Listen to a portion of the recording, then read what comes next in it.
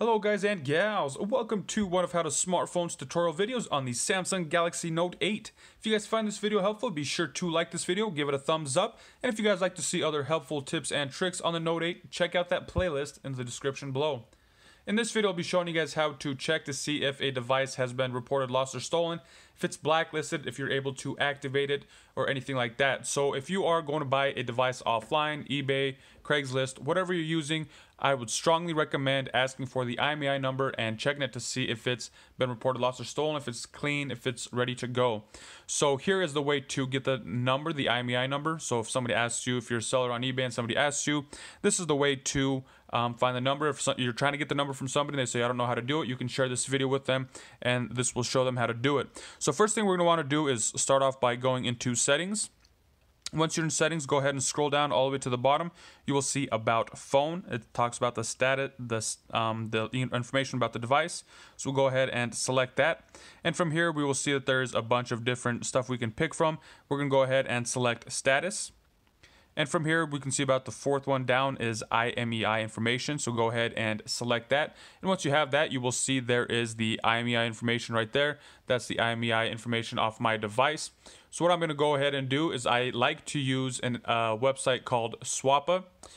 It does give you a lot of information on the device. So what we're going to want to do is go ahead and I'm just going to, you can copy that number, write it down. If somebody sends it to you through an eBay message, you can copy it and just paste it. So now I'm going to go ahead and do is go into that Swappa website, which is right here. And then right up here, you just go ahead, type in your number, the IMEI number, you can copy, paste it, and then go ahead and select check ESN. There's another freesncheck.com. You can use that as well. It's going to ask you for a carrier, whatever the device is, whatever the carrier is on the device. They're going to ask that. They're going to need that information. But this one usually doesn't ask for it, and it gives you a bunch of other information. So as we can see, it's not indicated on the blacklist.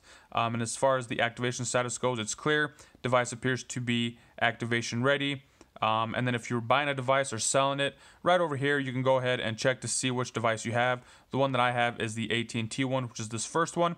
And you guys can see the price ranges from about $600 to $825. So if you're buying or selling, that kind of gives you a range. If I was buying, I'd be looking more towards the $600 range. If I was trying to get top dollar for my device, I would be trying to sell around the $800 range. So there you guys have it. That is how to check your IMEI on the Note 8 to see if the device has been reported lost or stolen.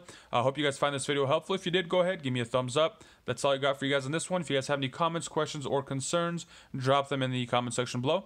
That's all I got for you guys. Thanks for watching. Have a nice day.